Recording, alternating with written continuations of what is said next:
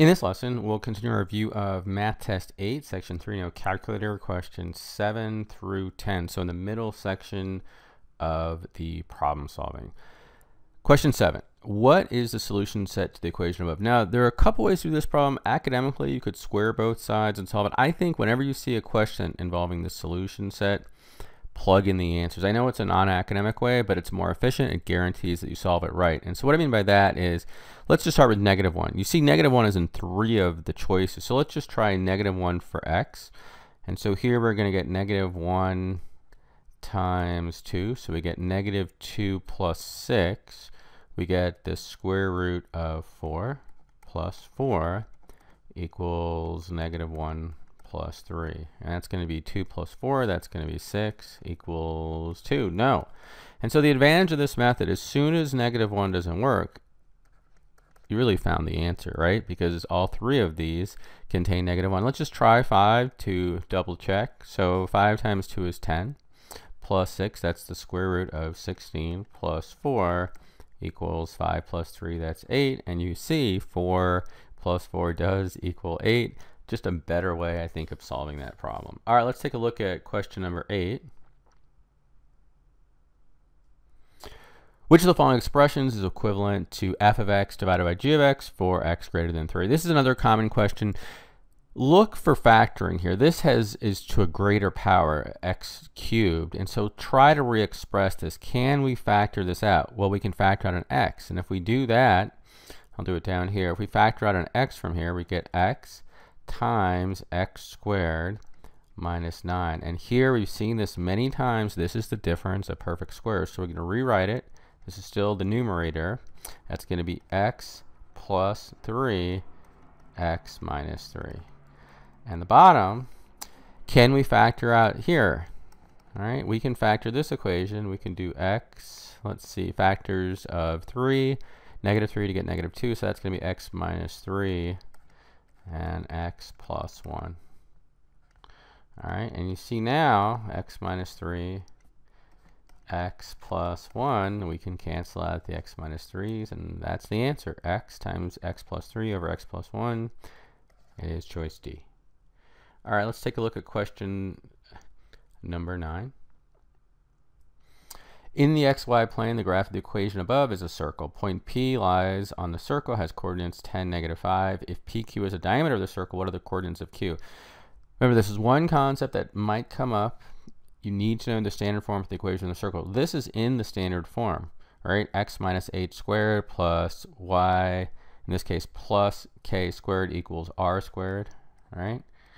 And so here, we know the coordinates of the circle. This is the x coordinate, is 6. This is the y, -5. It's the opposite sign, like the vertex form. And so if we have the circle, we know 6, -5 is the circle. And they tell us that point P is on the circle. On the circle means that the edge of the circle has coordinates 10, -5. So it's directly above the center. It's up here. It's 10, -5. And so if we were to draw the circle, if we like this, it's right above it. And so we can now figure out, sorry about the drawing, that the diameter is 4. It's directly above it. And we're told that PQ is a diameter. What are the coordinates? So we have 10, -5. We know that the radius is 4. Let's go the other way. Such a bad drawing. Well, we can see on the same plane that this would be down 4. It'd be 2, -5. All right, so the answer there is A. And let's do the last question, number 10. A group of 202 people went on an overnight camping trip, taking 60 tents with them. Some of the tents held 2 people each, and the rest held 4 each. Assuming all the tents were filled to capacity and every person got to sleep in a tent, exactly how many of the tents were 2-person tents? This is a system of equations. So there's a couple ways to do this. You know, the academic way is start with the first equation, the single variable, just the number of people in tents. And we've got some of the tents are 2, some are 4. So we're going to say x equals, these are the 2 people tents, and y 4. And we know that there were 60 total tents. And so we could, our single variable is just going to be x plus y equals 60. Then we need one with a coefficient to express the numbers. And we know there's 202 people, so we know that 2x plus 4y equals 202.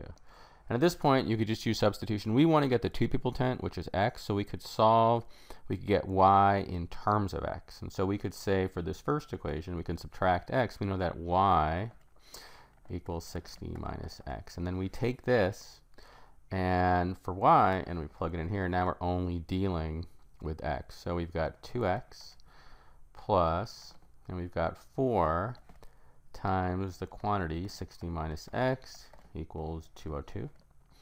And then we get 2x plus 240 minus 4x equals 202. And I'm going to, these x's here are going to be negative 2x. I'm going to bring them to the right side, so I have positive 2x. And I'm going to subtract 202, and I get 38. And the answer is 19. Divide both sides by 2. So x equals 19. That's the number in the two people tent. Now there is a shortcut for this problem. If you've watched these videos, it's a more intuitive method.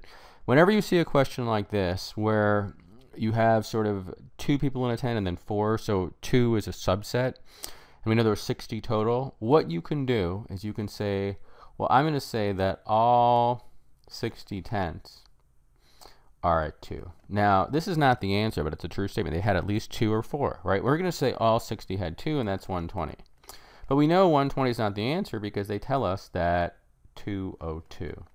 So you have to say, like, how many extra people do I have to make up between the minimum and when we combine the minimum with the maximum, which is 4. The difference between 202 and 120 is 82. What's the difference between 2 and 4? Well, it's 2, and so that's what we have to make up for increments. The increments we have to make up, 41.